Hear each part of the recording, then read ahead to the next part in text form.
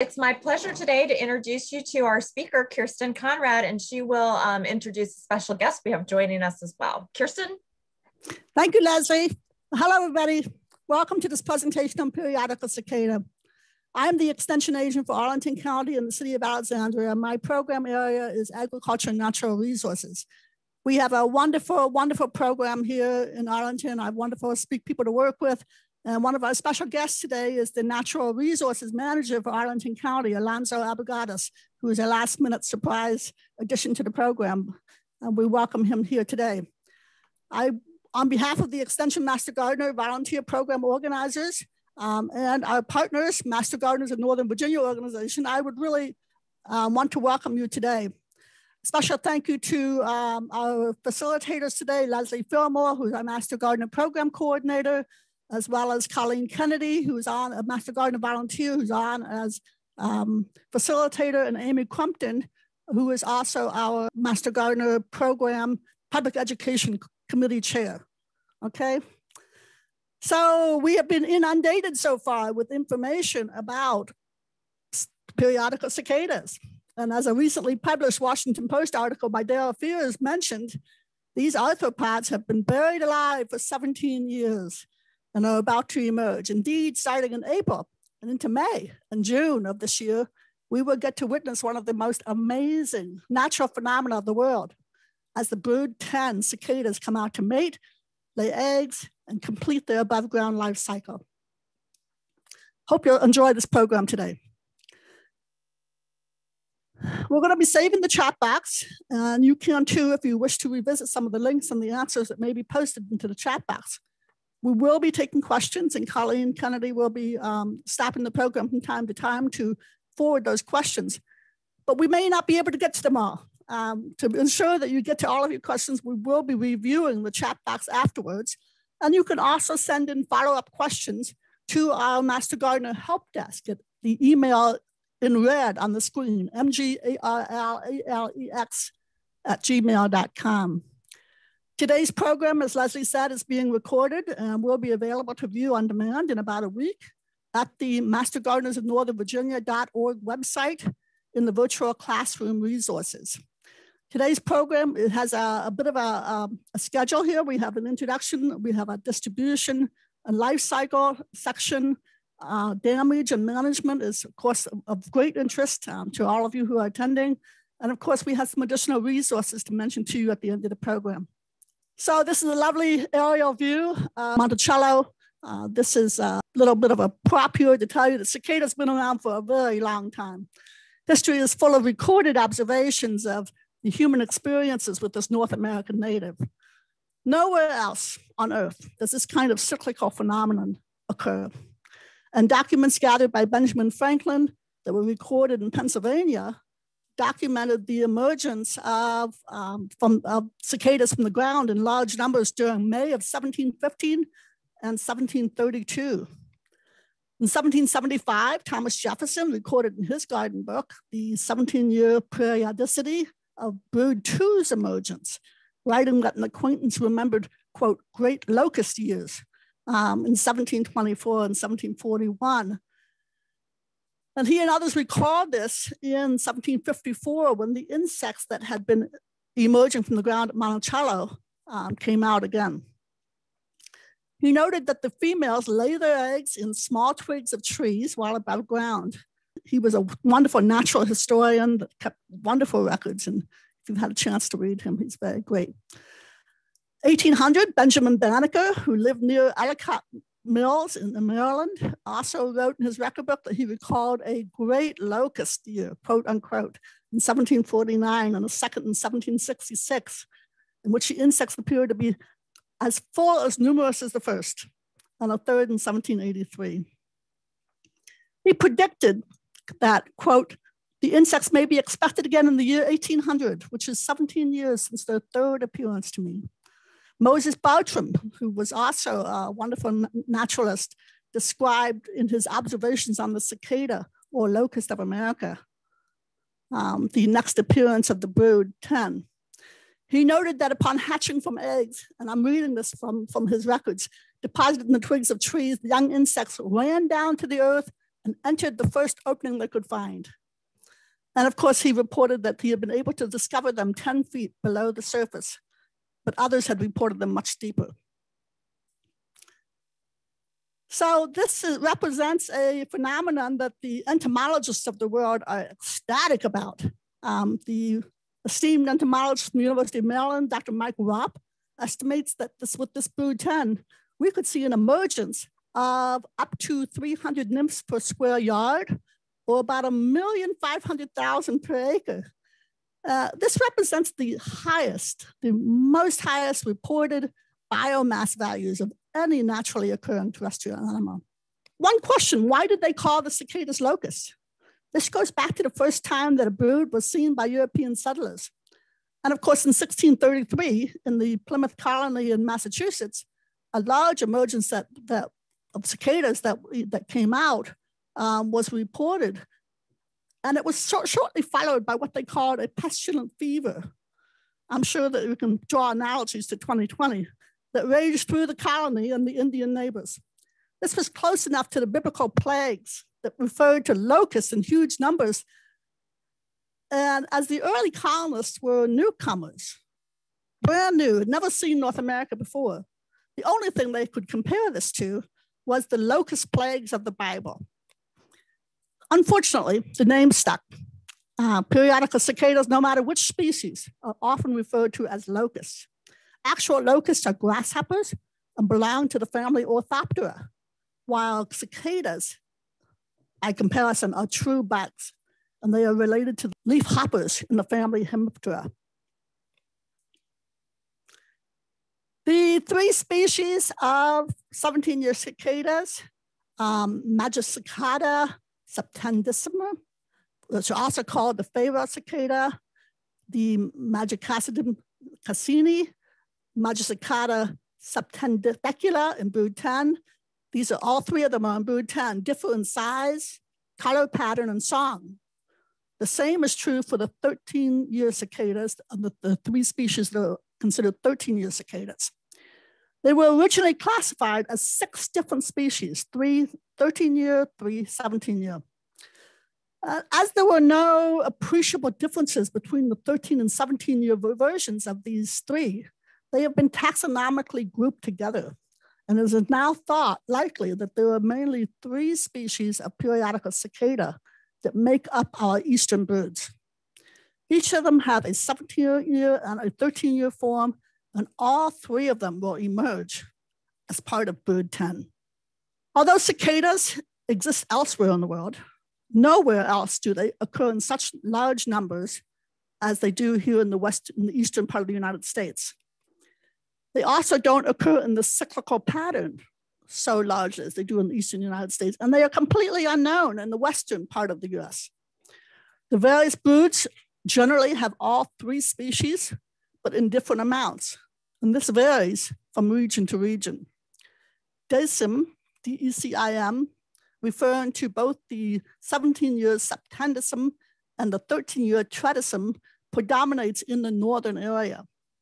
Cassini, referring to the Cassini and the trediscine Cassini, the 17-year and 13-year, predominates in the Mississippi Valley and the southwestern part of the range. And decula, referring to the septendecula and tridecula, is generally rare, but it's most common in the south.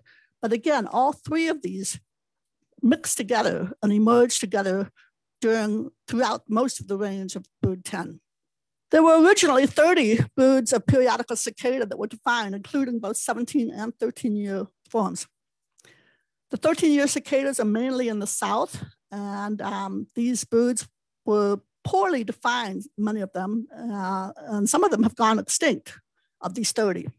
So there are now 15 broods of periodical cicada, 12 of the 17-year, and 3 of the 13-year.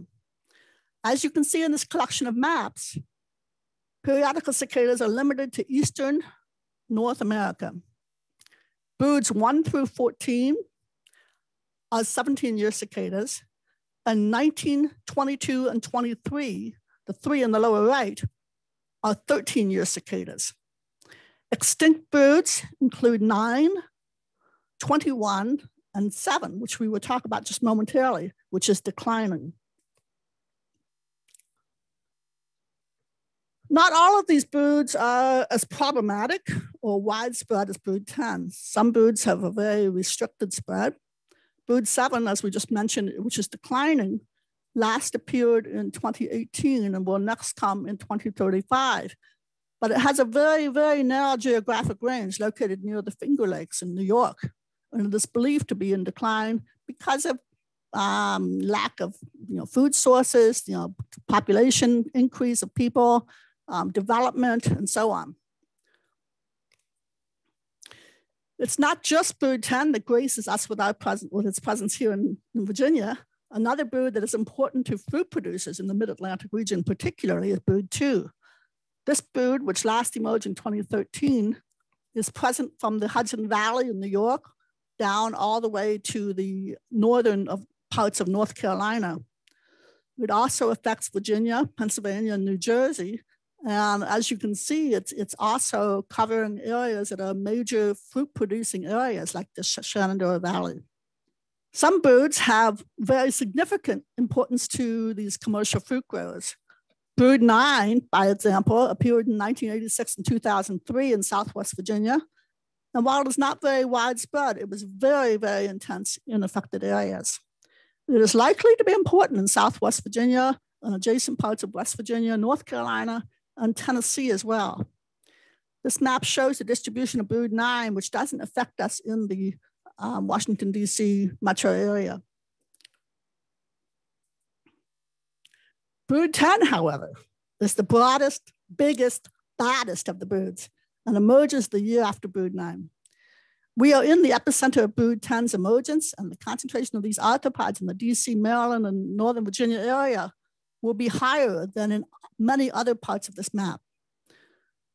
You can see on this map it is present in much of the fruit region of the Mid-Atlantic states as well, including the lower Shenandoah Valley, eastern Pennsylvania, New Jersey. So we get the double whammy, of multiple broods in this area. They will begin to emerge as the soil temperature hits 64 degrees. And as you might imagine, they're going to emerge first in Georgia and work their way up the climate zones. I have to tell you, I grew up originally in Southwest Ohio, and you can see the brood 10 covers Southwest Ohio as well. And in fact, there's an area of Cincinnati, adjacent to Cincinnati, where they have actually achieved those 300 incidents, 300 insects per square yard density. So I'm well acquainted with the charms of these insects. Kirsten, would you mind commenting on the difference between green and red in that map? The red areas represent the areas of the highest density. Brood 10 covers all of these areas of the green and red, but the areas that will have the very, very highest density are marked in red. This map shows the distribution of brood 10 in Virginia. Again, Virginia is going to be, the emergence of them in Virginia is going to be concentrated in the Northern Virginia, DC area.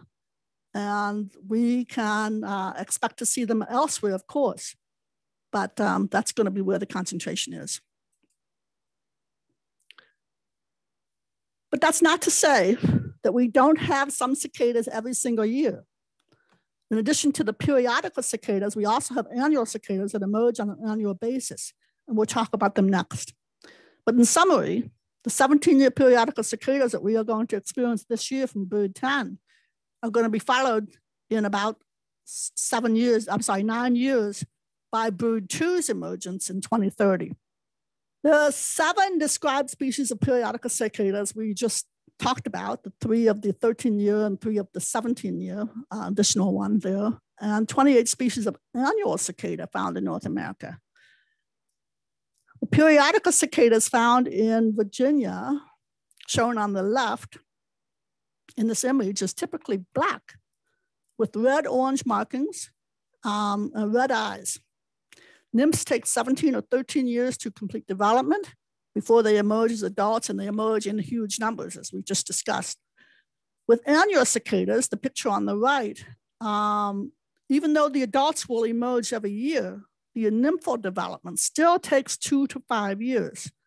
So even though it's not a 1-year life cycle, you still have some emerging every single year. The broods overlap in time, allowing for this annual emergence. Our typical annual cicadas are black or brown with green markings, and they are larger than the periodical cicadas. They emerge later in the season. We may, at the very end of the periodical cicadas cycle, see the emergence of the annual cicadas as well.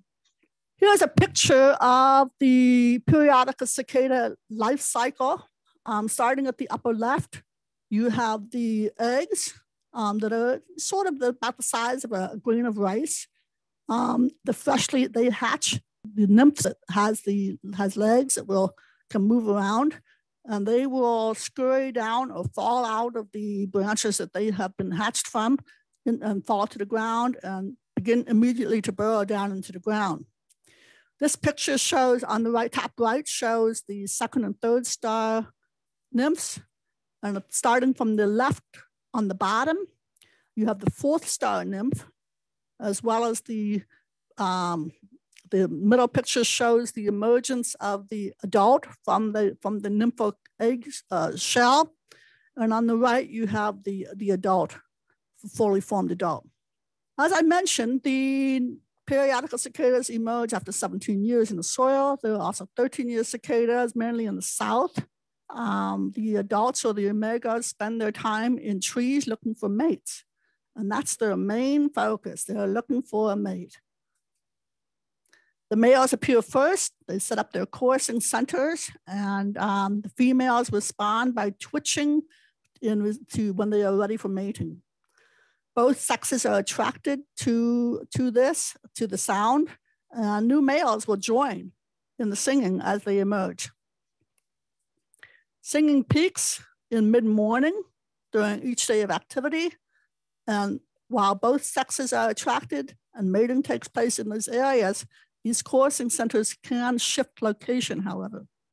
So it's a very interesting phenomenon about how they join in and the choruses are unified.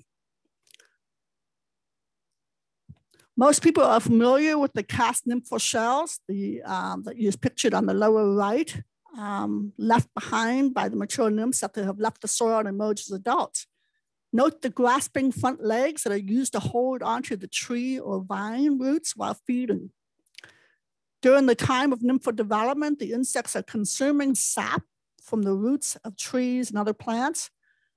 But once they emerge, they do not feed on the plant appreciably. It's normally hard to discern an impact because the insects are kind of out of sight.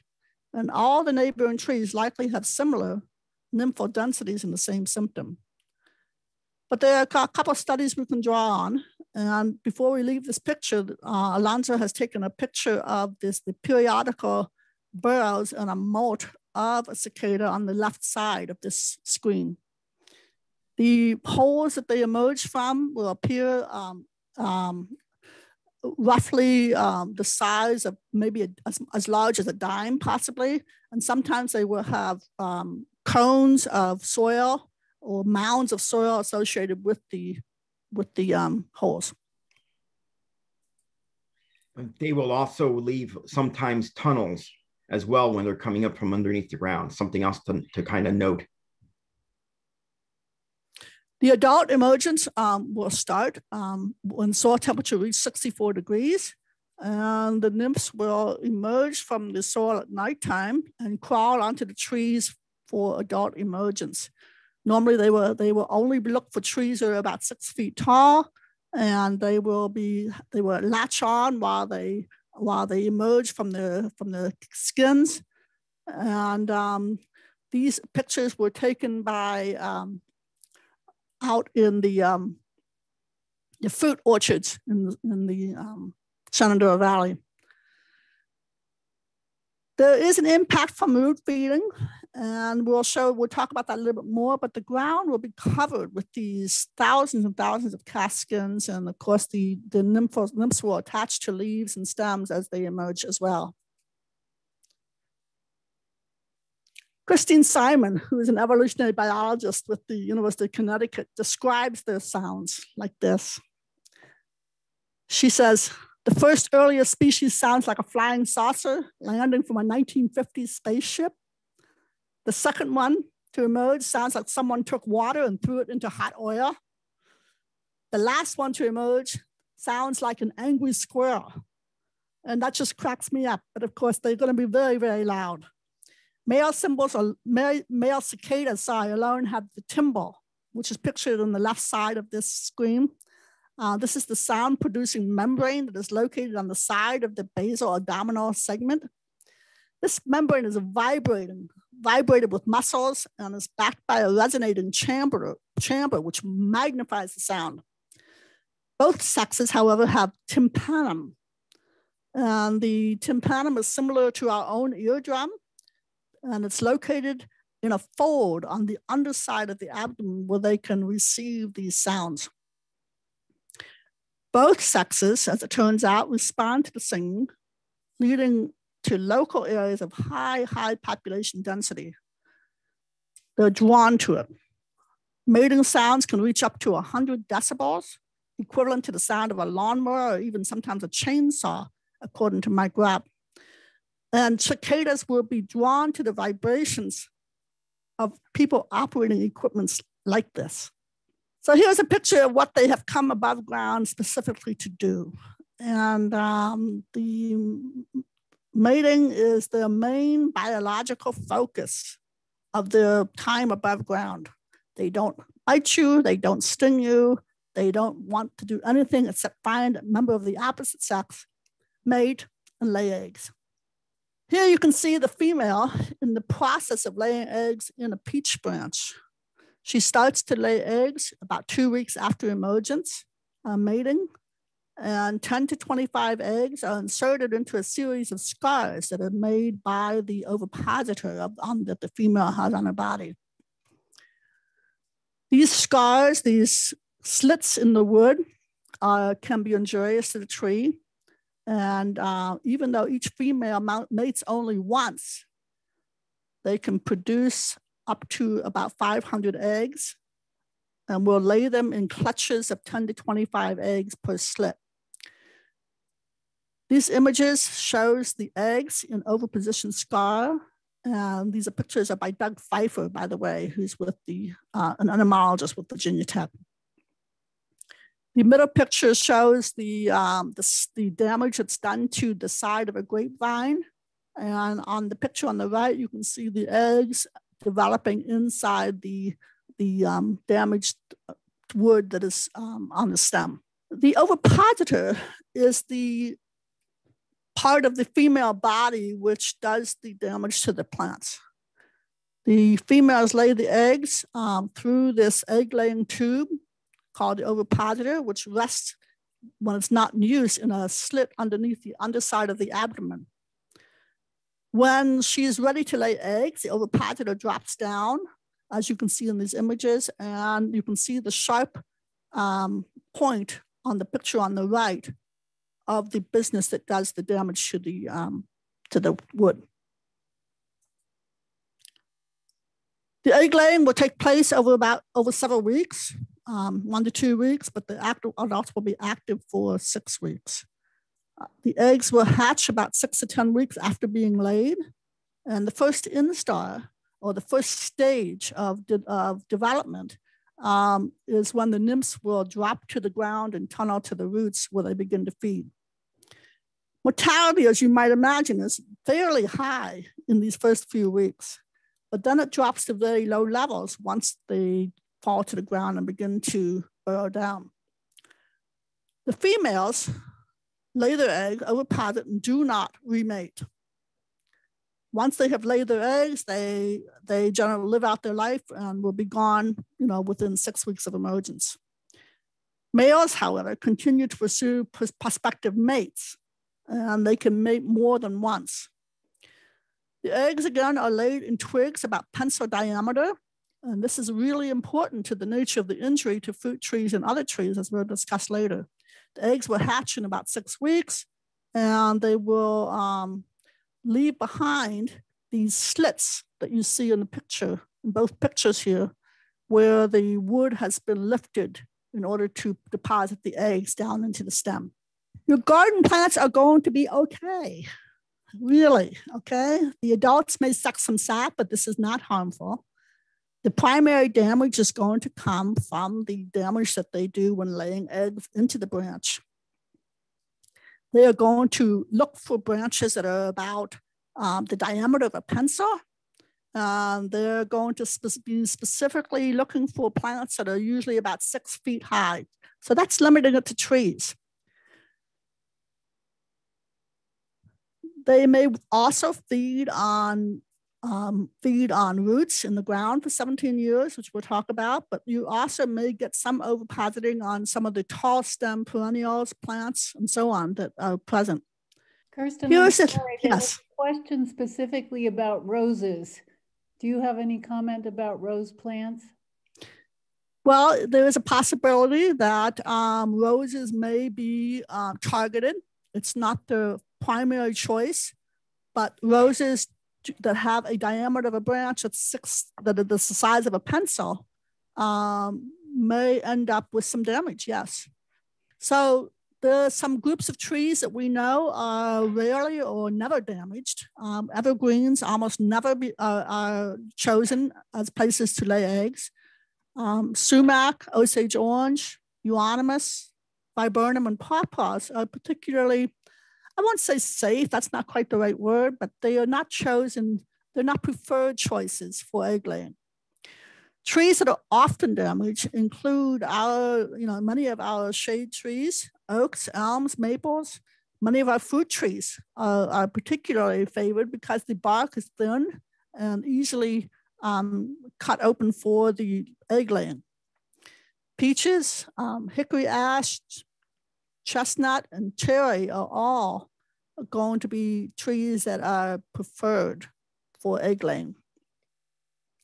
But most especially, the newly planted young trees are the ones that are going to show the most damage. Why is that? Because they have a majority of the branches that are pencil sized. Okay, if they lay eggs on every single pencil sized branch on a young tree, you can have severe damage to that tree. So they have a very wide host range. Conspicuous injury can occur on apple, oak, even grapevines, and representatives of 3 very different families. Okay, right there. Some hosts are too gummy for acceptance. Pine, for example, and the evergreens have a resinous sap, which is not conducive to effective egg laying. Peach is acceptable for oviposition, but it's still not ideal. And there's some mortality of egg masses that occur. The economic impact of oviposition is certainly influenced by the growth pattern of the host. For example, in large and mature apple trees, the flagging refers to the depth of the ends of the branches that are killed beyond the point of the ovipositing egg laying.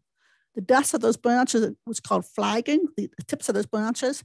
They may be limited to those tips and beyond the fruit and be not as significant, but some pruning, some apple growers are loath to lose any part of their tree. And so controls are often affected by fruit growers more often than those who are growing and responsible for ornamentals. Here's a picture of what flagging looks like when the cicadas deposit their eggs in the series of slits in the wood. The length of branch beyond this point often dies. Different trees respond a little bit differently, but in fruit trees, oak, and many others, brown flagging is apparent in the tree within a matter of weeks. This is not serious in mature trees because the injury is at the ends of the branches, and it will be effectively simply pruning the ends of the branches off. On a young tree, the preferred pencil diameter size branches make up the main portion of the tree. And on a young tree that's being trained for fruit production, this can be very serious. It can upset the training pattern of the tree. Likewise, on grapevines, and the trunks of young vines are particularly susceptible.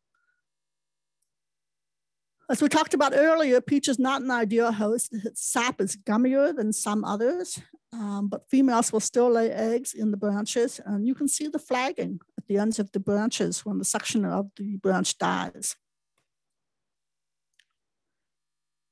Even though ovipositing often kills the ends of branches when eggs are being laid, it's not always true that you need to be pruned away, and it's not always true that they would die and fall off. Sometimes those branches do survive. Pruning away branches that are injured may reduce some of the population of nymphs in future years, but you should only prune if the branches die. Here's a little bit of a review of what happens when the cicadas do their root feeding. This study that was done in the Hudson Valley used sheets on the ground to collect the first star nymphs from reaching the roots of the tree. Okay, they did note that on the protected trees, there was an increase in the annual wood accumulation in the following year. So the feeding of the nymphs was determined to have some impact on the development and growth of new wood. It was not impactful to justify major work done to control the nymphs. There has been shown to be a relationship of flagging with an increase in fire blight in some Asian pear trees. The fire blight, again, is a disease which is transmitted from tree to tree, and as the ovipositing occurs from one tree to another, the disease can be spread from one tree to another. But again, there's tremendous variation among varieties, and this is not thought to be a significant enough cause to be of concern. Another study looked at the complications from flagging as a function of the spread of heartwood decay that might enter the tree from the wound that was caused by the dead branch and the injury. The healing of overpositioned wounds during the 2 years that the study was conducted varied depending on the species or the cultivar that was involved, from none to rough partial healing with stunted growth and reduced flowering, to rapid healing and complete recovery. So again, the rejuvenation of the top branch was accomplished by pruning out the injured or the dead branches. The pruning stimulated lateral growth and forced new lateral branches to grow and recover from the effect of the overpositioning. So let's look for a few minutes at the potential for biological control of periodical cicadas. There is a wasp, a range of predators that attack these insects. There's some wasps that attack the eggs while they are in the host plant, still embedded in those slits. This is a very large group of egg parasitoids that attack a wide range of hosts, not just cicadas. They don't really impact the populations of cicadas, but they're nice to know that they're hard at work looking after us. After emerging from the soil, the nymphs are attacked by a multitude of other living organisms. Moles are important predators of nymphs. We will expect to see an expansion of mole population after this year. When above ground, you have ants, spiders, and centipedes that will attack the nymphs. And of course, interestingly, there is a fungal pathogen called Massospora cicadina, which occurs in the soil that spreads from the nymphs to the adults. This is also called the flying salt shaker of death. And if you Google that, you should find some interesting pictures. But essentially, in stage 1 of this disease, the fungus alters the normal cicada response to mating. What this fungus does is it eats away at the genitals of cicadas of both sexes. and they essentially lose their ability to mate. In stage 2, which is the next stage of infection, both the females and the males are affected, and the males would still have been observed to respond as females would have. But in the first stage, the males can sometimes spread the disease by being attracted to other males. Because of the activity of mating more than once, this disease spreads rampantly throughout the population. Since the infection renders them sterile, one would expect that the selection would lead to females' avoidance of infected males. But there is no evidence that female Cicada are capable of identifying and avoiding infected males, so the disease remains alive within the population. Lots of control agents for adults exist: chickens, pets, other insects. Most important of these are the birds. Red-winged blackbird starlings and several other species feed on cicada adults. Among the mammals, there are squirrels, cats, dogs, possums, raccoons, and so on that feed on these insects. And even reptiles get in on the act. Including turtles and snakes that find these to be very delectable food. Cicada killers are large wasps that specialize in cicadas, but they typically don't emerge until after the periodic cicada life cycle has been completed. Remember, the main evolutionary reason for the 17 or 13-year life cycle and synchronized mass emergence is ultimately survival. And one of the reasons they survive is through something called predator satiation. These predators feed on many cicadas when they first show up, but there's no way they can keep up with the massive adult emergence. And of course, thousands and thousands of them survive. The University of Maryland's Department of Agriculture entomologist Gay Williams describes it as being similar to when we are invited to eat at an all-you-can-eat crab feast. Everyone eagerly grabs the first batch, and you take every last bite of that. By the time the fourth tray comes around, people only take the claws. After a while, you're full. Predator satiation is a survival strategy, and loss of even thousands of these to predators will not stop bird ten at all. But a good meal will mean that these animals will enjoy a good life, and the numbers of their offspring will increase this year as well. Now, your pet dog may also throw up a few as he chows down on the crispy shells of these mature cicadas. But the good news is they're not poisonous to dogs or cats or people. So predator satiation works in the main emergence areas. There are dramatic numbers attacking fruit plantings and other shade trees. There's some evidence that the more important predation is of the small birds and the stragglers that come out every year. With those, sort of reinforce the synchronized nature of the emergence. But these emergences support the idea of their value for ecosystem support. And their success of being one of the longest lived insects on Earth is certainly supported by the fact that they have learned how to come out in such large numbers that they are not done away with in great enough numbers to threaten the bird. Okay, let's talk about controls. Colleen, how we doing? We're doing well. There were a lot of questions about individual plants, and I think I would assume you would just say anything that has a pencil-sized branch might be at risk if it were young. There were questions about hydrangeas, all different service berries, different kinds of trees, but I would think that maybe you would just give that general answer. Right. There was a question about if you were someone who was going to wrap your tree to protect it, your young tree, when is the risk over and when can you unwrap them, particularly if you're worried about hurting birds? Right, we'll talk about the netting in just a little while. We're getting ready to talk about that section, but essentially you can finish that wrapping and that protection by the middle of June or so, okay? Okay, there have been lots of questions, but Alonso your wingman is handling them. There's lots of questions to go because I'm very slow at typing. Okay, all right. So since biological control is generally insufficient, there are 3 different avenues of other controls that are possible that you might be considered. The first is cultural control. Don't plant the year before the emergence. And some growers of fruit trees suggest that even 2 years before a major emergence is too soon.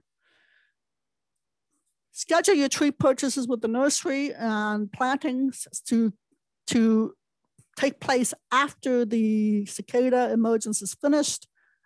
So planting in this coming fall would be a good time. And the fall is generally a better time to plant trees than in the springtime anyway.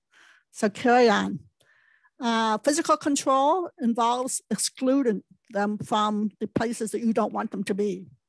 And if you're going to use a netting, it can't be any greater than a 1/4 inch mesh in order for it to work. Chemical controls are not recommended for home use. They are disruptive to the populations of natural enemies. They are toxic to applicators and to the environment. And they are sometimes injurious to the crop or tree. The main problem with chemical controls for cicadas is that they are not, anything that's going to control cicadas is going to have significant consequences for non-target populations of beneficial insects. We just don't normally recommend recommend pesticides for cicada use at all. There's a product called kaolin, which is approved as a preventive measure for excluding periodical cicada from food. It is an OMRI approved control, which I'll show you a picture of in just a second. Small ornamental trees, shrubs, and fruit trees may be protected by covering them with insect netting sold in garden centers, nurseries, hardwares, and of course online. In 2004, we observed that the insect netting with openings ranging from 0.25 inches to 0.40 inches prevented injury to small trees very effectively. Bird netting openings that are too large to exclude cicadas. The fabric called tulle, T-U-L-L-E, is readily available fabric that can be draped over small or newly planted trees. A netting that any kind of fabric that you can use that is smaller, has a mesh that's smaller than 1/2 inch should be effective. The plants should be protected from the time the cicadas emerge until they are gone 6 to 8 weeks later. So starting from the 3rd or 4th week of April, you need to leave that mesh on no longer than the time when the cicadas have completed their life cycle, somewhat about mid-June at the latest. The pictures show different kinds of exclusion products that you can purchase. If you use any of the netting type materials on your plants, you need to be aware that birds and sometimes snakes and other animals can get trapped in the netting. And you should be checking these from time to time to make sure that that others have not inadvertently become trapped. If you use the bottom of the netting should be fastened down to the ground and weighted down with bricks or some other product that is going to limit creatures from crawling underneath or up underneath the netting. And of course, the example on the bottom left, you could still have cicadas hatching from the ground, which is inside that netted area. This material in the middle here called tree wrap will protect trunks of young trees, and I do recommend that. But again, usually a trunk of a tree, even a young, newly planted tree, is going to be much larger than the pencil-sized thickness of the preferred size of the material for ovipositing. And of course, if you go out, you may wish to have some personal protection. which ranges, from all over body netting. And of course, if you've been thinking about buying a patio enclosure, this would be the year to do it. There is some research that suggests that this Omri approved product called Surround, that's the trade name, which is a kaolin clay suspension, can be used to deter not only cicada damage, but ovipositing, but also stink bug and borer feeding on food and young wood. This is a clay, a mineral product that is mixed up into a slurry, into a suspension inside your spray container. And you can spray it onto your tree. It will eventually wash away with rain. And a coating of this is unappetizing to insects, and it may deter some ovipositor damage. So a few more thoughts on protection. Remember, the damage is done by the egg laying process. Cicadas do not feed on the trees or plants in any appreciable way that will harm them. They're not going to eat your vegetables. They're not going to eat the bedding plants. You're not going to have any control that you need to do for cicadas on older established trees. You will get some flagging, you will get some damage on the ends of branches, but again, the control is just going to be not necessary. You do need to protect young trees and delay the planting of them until the fall if you can. And if you can wrap or exclude cicadas from the young branches, that would be desirable. Remember that insecticides are ineffective and they cause harm to non-target populations, and they're generally just going to be a waste of money and time. You ought to cover your ornamental ponds with some kind of screening material. The aggregation of large numbers of dead cicadas in small ponds can cause an oxygen depletion and can harm the fish in the ponds. So cover your ornamental ponds. Clean your pore skimmers and filters frequently. You're going to get dead cicadas in your open ground water areas, including swimming pools. You're going to also have to protect the helpers, okay? Which means that all the animals, all the birds, the creatures that are going to help you with your with the control of the cicadas, try not to harm them in any way. Most importantly, you should enjoy this rare, spectacular, and cyclical phenomenon. It occurs nowhere else on Earth in the kinds of quantities we're going to see. Remember, the damage is done by the egg-laying process. Cicadas do not sting, they don't bite people, and they're quite harmless.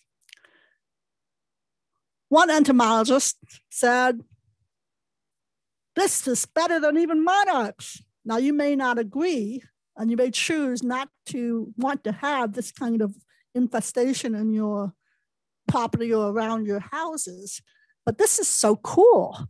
I mean, imagine something in suspended development for 17 years that emerges. It's better than Han Solo frozen in carbonite.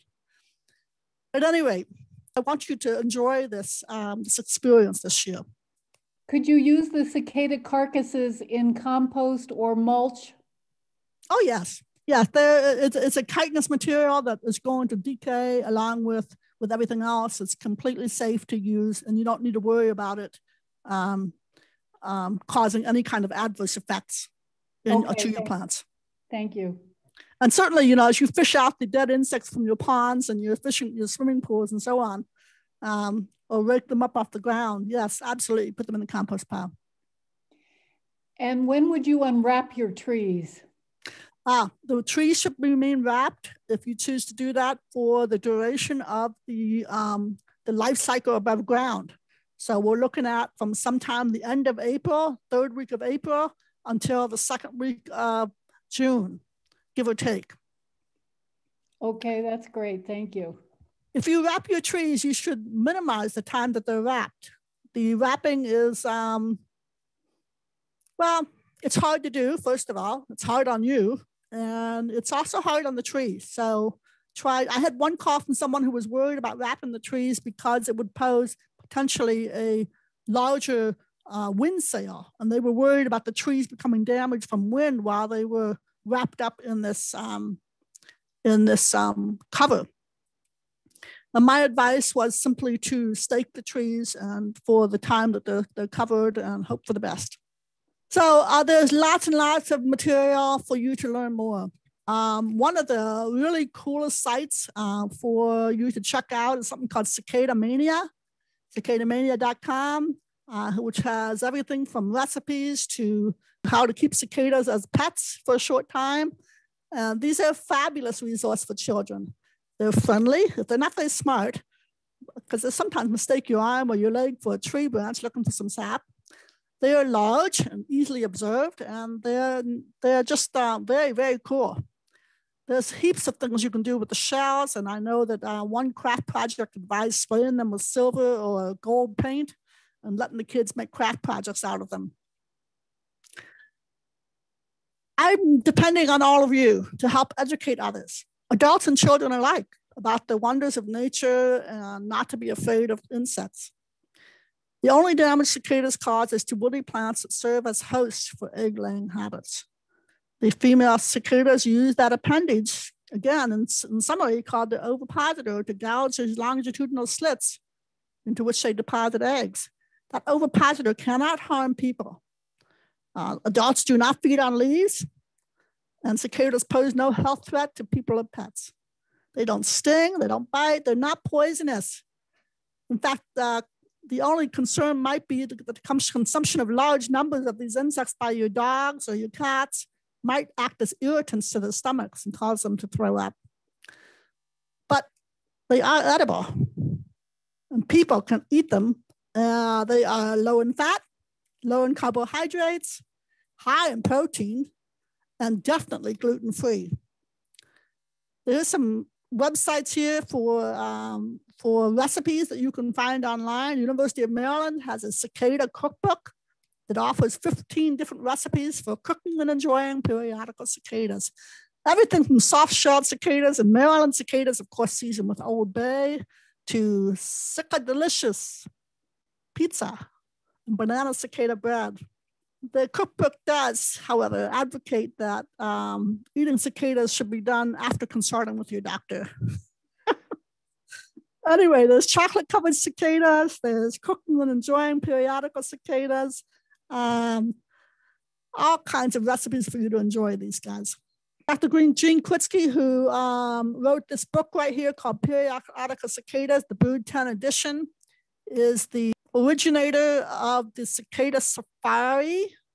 And the Cicada Safari is an online research project and mapping project that you can participate in. You can download the app from both the Mac and the Google Play App Store and enter your sightings of cicadas to the map app. University of Connecticut also maintains a Brood 10 map that is readily available to anybody who wants to go to the website to look at it.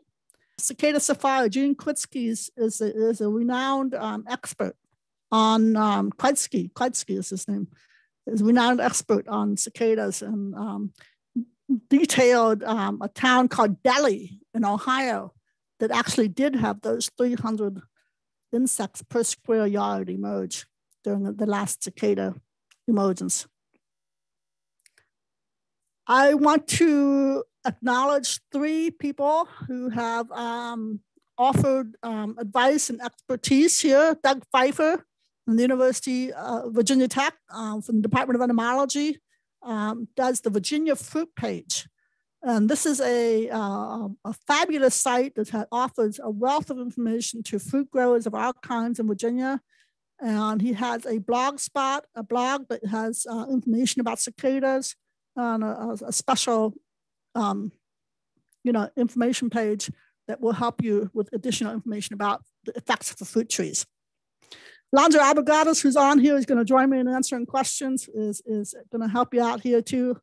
And of course, Dale Fears wrote this fabulous Washington Post article recently on cicadas that I believe it was last Monday. So do check it out. There were several questions about pollination of fruit trees if they're covered with netting. Could you comment on that? Yes, I'm happy to do so. And obviously, yes, netting is going to stop pollination. There is no two ways about it. You can go out and inspect your trees every day and try to remove the cicadas that are emerging prior to the time that they lay their eggs. You can do pruning afterwards, but this is a year when you may not get, you have to choose maybe between fruit and cicadas. You can hand pollinate your flowers simply by transferring pollen with a hand brush or something like that, Q-tip or whatever. But if you feel like you must cover your trees with netting, then you will have to take on some other tasks to enable pollination. Okay, great, thank you. There were a couple of questions about whether the fungal disease that affects them can affect other creatures. It does not. It's specific to cicadas. Thus, the name in their name is what, Cicadania or whatever. So it's specific to cicadas and nothing else. Okay, I think those were the only questions that were unanswered. Wonderful. We have the Master Gardeners of Northern Virginia have got a fabulous website if you've never been there before. And of course, all of you have because you registered for this class. But there is a public education page there for upcoming public education. There's something called the virtual classroom tab, which is where we store all the saved presentations that are available on demand. There's a wealth of programming there. There is something really, a wonderful feature that they have on the website. It's called the Tried and True Native Plants Fact Sheets. And of course, there's information about our 6 demonstration gardens on this page as well. Virginia Cooperative Extension also provides soil test kits and information for those seeking to test their soil. There are lists of locations where you can pick up a soil test kit, and we provide assistance to those who wish to have help with the interpretation of the soil test results. Finally, there is a Extension Master Gardener help desk, which operates by email only right now because our offices are still closed due to COVID. And they can be accessed with any questions, follow-up questions from today's presentation, or any question about home garden or tree production or culture at the mgarlex@gmail.com website email. Finally, I just want to give a shout out to some folks that are helping us out tremendously. Virginia Cooperative Extension is facing a possibly 50% cutback in our budget funding this year from Arlington County. And if you enjoyed today's presentation, we hope that you will let them know. Letters need to be sent by April 6th to the county board at arlingtonva.us.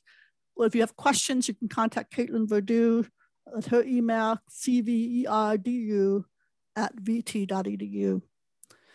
I want to thank you all for your attention today and for your presence and for your advocacy for cicadas and all natural phenomena. We need your help. Thank you. All right, thank you so much to Kirsten Conrad, our extension agent for the Arlington Alexandria Master Gardeners, and she does much more than that, let me tell you. And we are so thrilled to have Alonso Abugattas here with us today. It was great having you answering those questions in the chat.